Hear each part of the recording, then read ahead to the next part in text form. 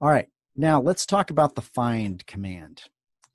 The find command is amazing. It really is. It's very powerful, and the complexity of find is it has so many options because you can search for anything on your system based on dozens of different parameters. For instance, you can search for something by name. You can search for something by location. You can search for something by file type, whether it's a folder or direct. I only want to find files. I don't want to find any folders with this name. You can search for things by permission. Maybe you want to search all your files that have execute permissions. You can search for that. You can search for files based upon the time of day. Oh, you know what? I can't find that homework assignment that I did, but I know I did it within the last 3 days. So I want to search for every file that was newly created in the last 3 days. That could be helpful, right? Or you can use it as part of a backup script, going like, hey, I just backed up everything last week.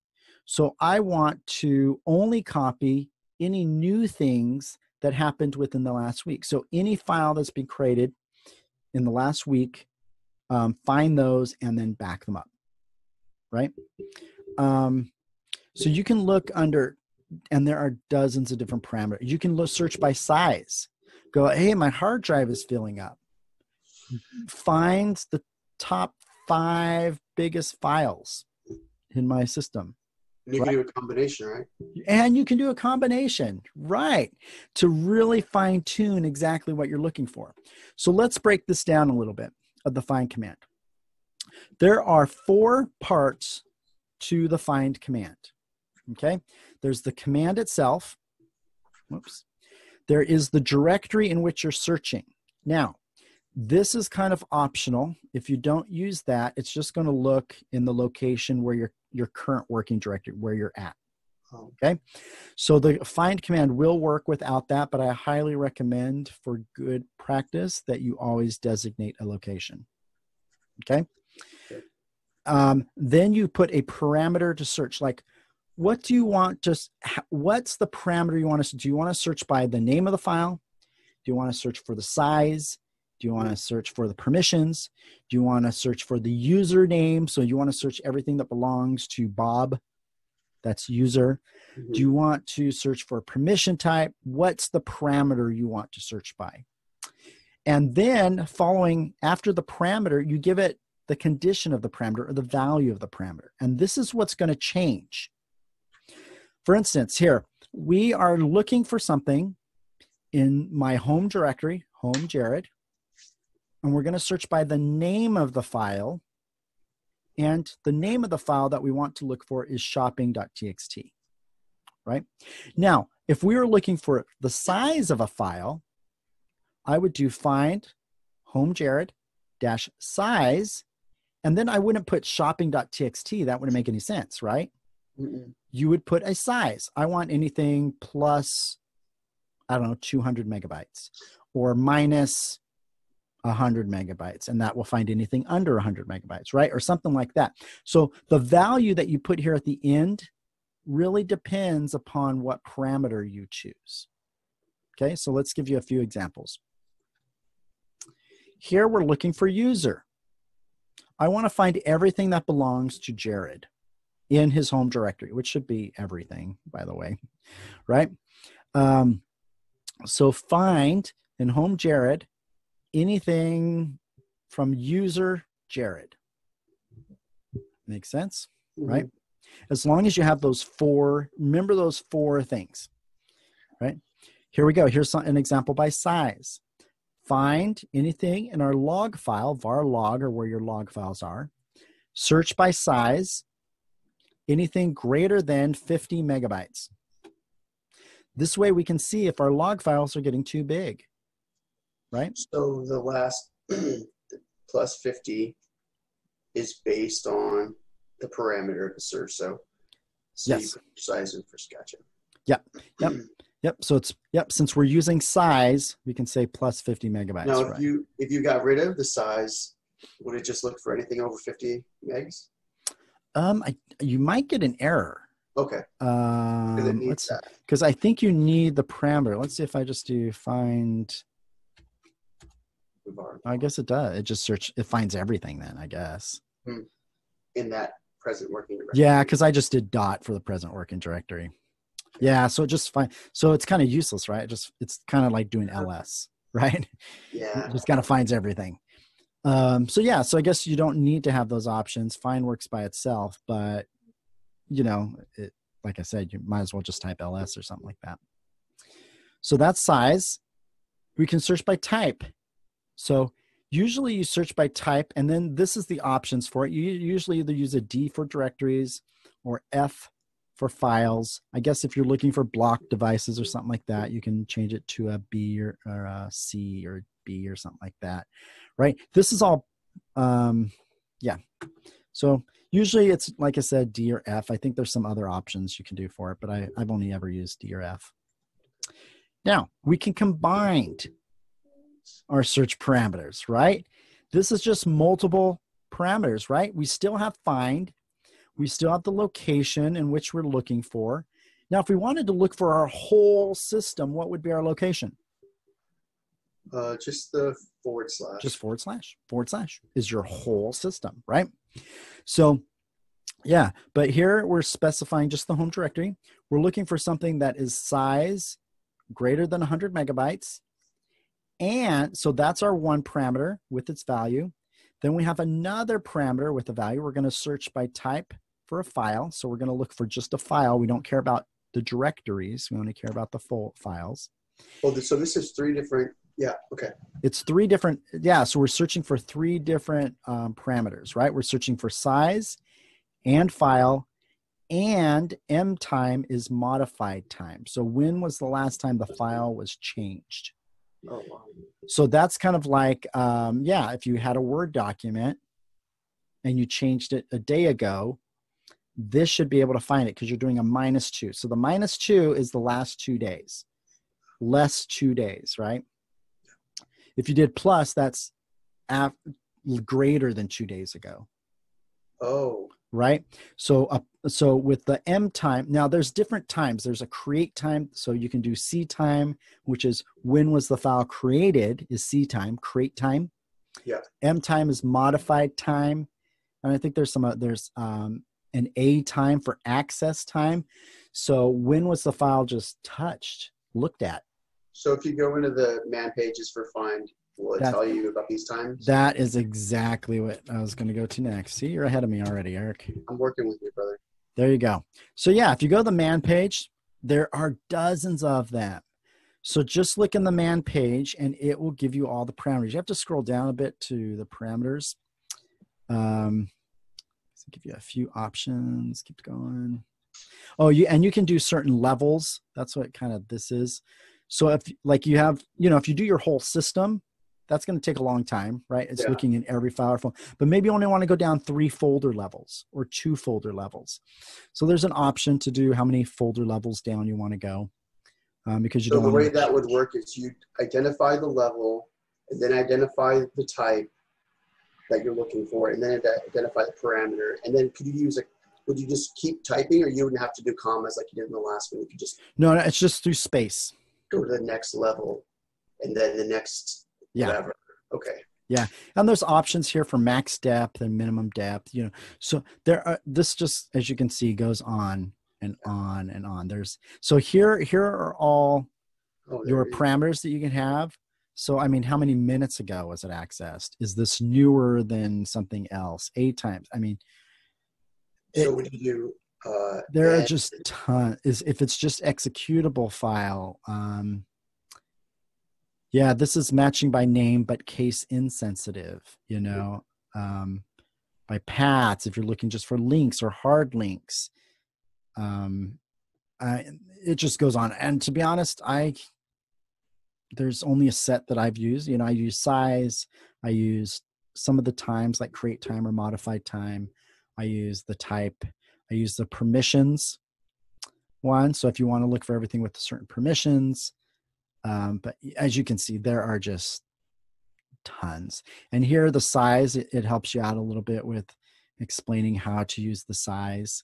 of things. So a capital M for megabytes, a lowercase k for kilobytes, and so forth. So the man page has the instructions. So here's the types, right? I told you usually I only search by directory or file, but you can look for other types, right? If you're looking for a symbolic link, use an L. If you're looking for a block device, it's B, you know. Oh my goodness, see, it just goes on. So there are just tons and tons of parameters that you can search by using find. Okay, so I'll demonstrate a few here. For instance, let me do find, and I'm just going to do my current location, and you can do your current location just as a dot. Also, if you skip that part, it will do your current location anyways. But like I said, I highly recommend you always put a location. Otherwise, you may confuse what your results are bringing back, right? You thought you were searching the whole system, but really you're only searching your current location, you know, type of thing. So I'm going to look for anything named book, and we can use wildcards or whatever else we want, you know. And I found book, right? Or you can specify it as well. See how wildcards start to come in way hand. All this other stuff we learned before is being applied and added to these other concepts and things like that, right? We can search by permissions, right? Yeah. So find dot, I'm going to look permissions. Now, when you do permissions, you do have to do a backslash. I think it's \G, and I want to look for anything that has write permissions in the group. Okay. So if it was other, you do other. Yeah, am I doing, is it a forward slash? Maybe it's a forward slash. Let's see. Oh, it is a forward slash. There we go. Yeah, it's a forward slash, not a backslash. There you go. So as group with read, write, or other executables, right? Let's make this group just read, write. How about just read? Seems to be all. How about just execute? Oh, that's a fewer. Okay, cool. That's a smaller list. There we go. I was trying to get a smaller list, right? So we look for permissions, everything else. In your present working directory. In my present working directory, current, right? I can increase that, obviously, right? I can substitute that, and that's my home directory, right? If I just do that, or I can do home Jared, right? And this should bring up a long list. So I should probably just do head. Or pipe it to head. Yeah. Just do head. So I just get the top 10, right?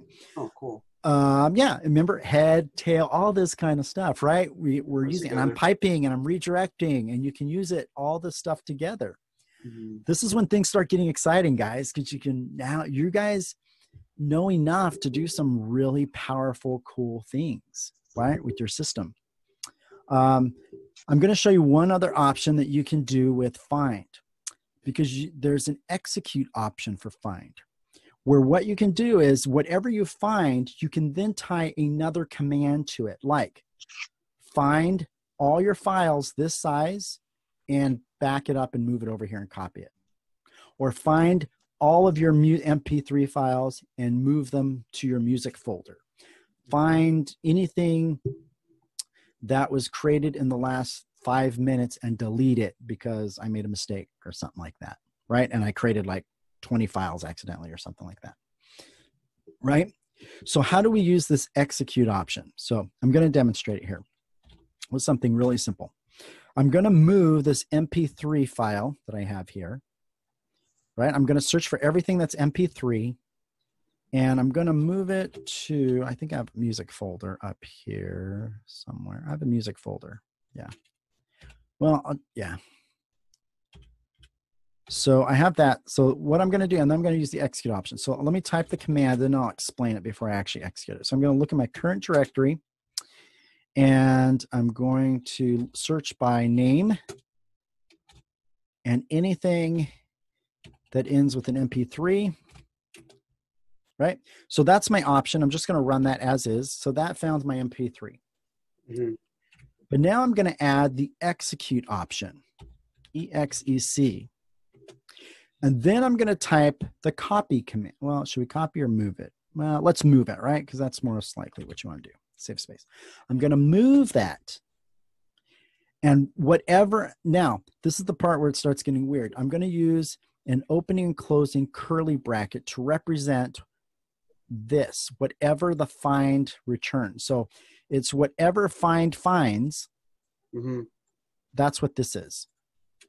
And so then when you hit execute, you're saying, I want to move. Yes. Okay. And I want to move that to music, right? To my home music directory, right? When you use those brackets with nothing in them, you're saying I want to move whatever was in the previous command. Yes. Whatever find found. Okay. Put it there. And here it's only finding one, right? Well, should I create more? Here, I'll create a bunch of MP3s, right? Okay. Touch music. And I'll do like 1, 10. 2 different types. That way we can see that you left some behind.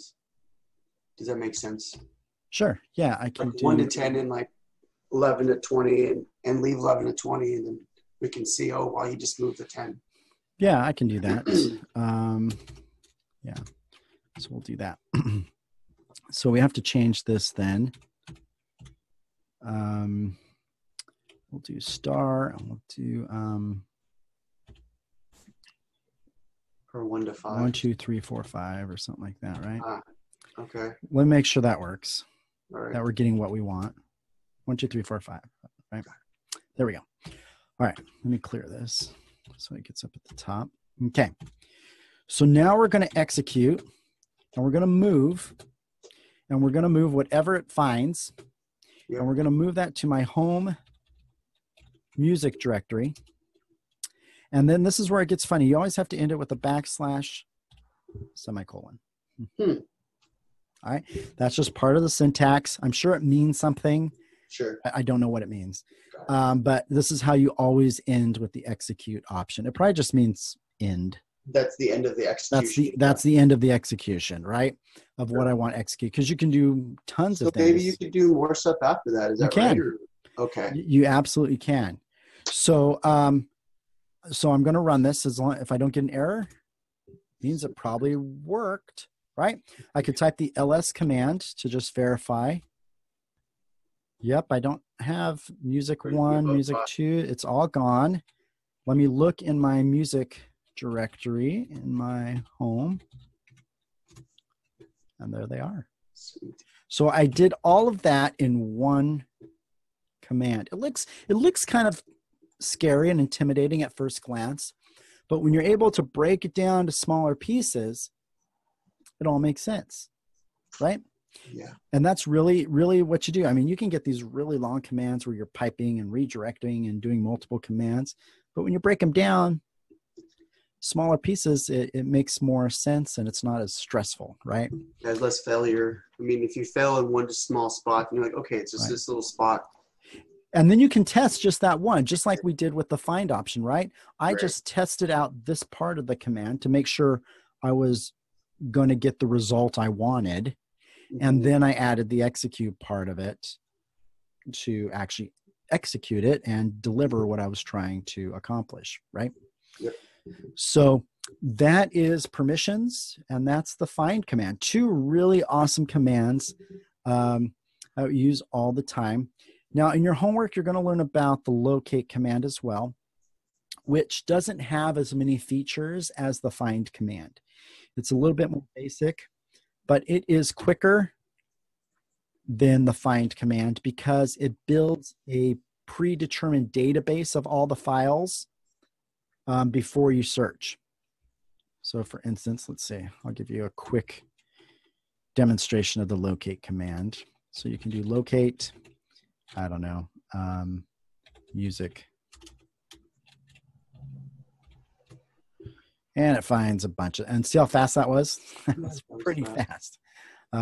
Anything with a file. So apparently I have some icons or something like that, music icons, because these are all pictures. Anyway, I found tons and tons of stuff. The problem with locate is it has to update that database every so because it's like it's already searched through everything, and it builds a database of what it searched. So if I created a new file, because what I found in that, if I did the locate correctly, I don't think I found